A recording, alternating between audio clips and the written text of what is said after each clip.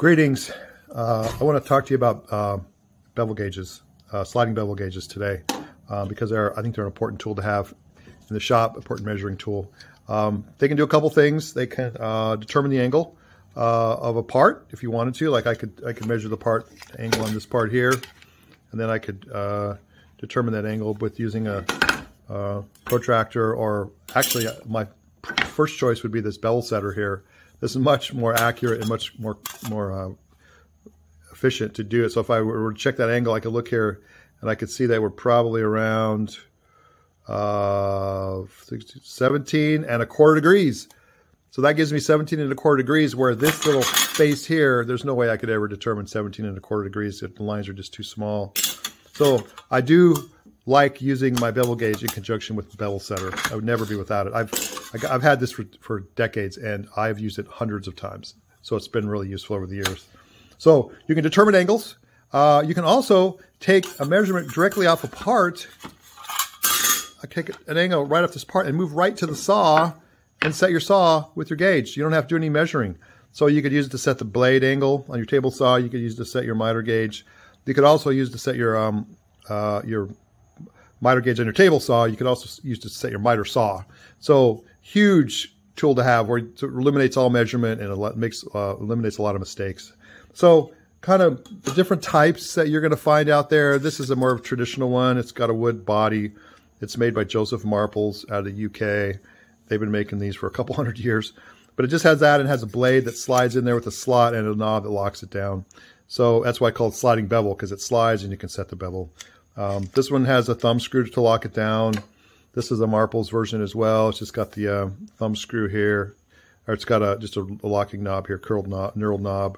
It's a little bigger, so you could use it for larger projects.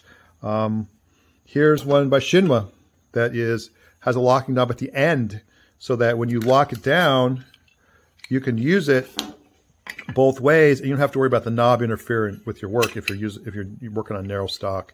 So this is a Shinwa, comes in a couple sizes, and there's a small size here. This is great. Shinwa also makes these really nice smaller ones. They're made out of stainless steel. They're very sleek, and they have a little bit narrower blade. They're very cost effective. I think both of these are under 20 bucks. Really, really cheap. But stainless steel, they're really nice. There's a short one here. There's a little bit bigger one here. I use these for years. I like them a lot. And even though they're narrow, they're still wide enough where they'll stand up on their end by themselves. Here's one that's a kind of a knockoff of a Starrett made by Gauging. This version kind of originated in the machine shop. It's very sleek. It's pretty nice. It's very, very cost effective as well.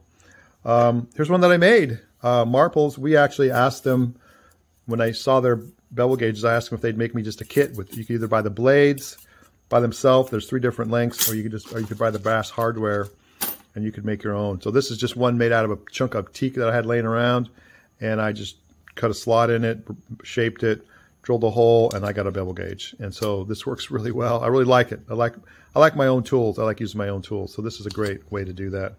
Oh, another use for the bevel gauge, besides just measuring angles and also transferring angles, is you can actually use it as a drill guide. So if you're doing like a weird compound angle and you needed to drill it, that would be hard to set your table or your drill press up.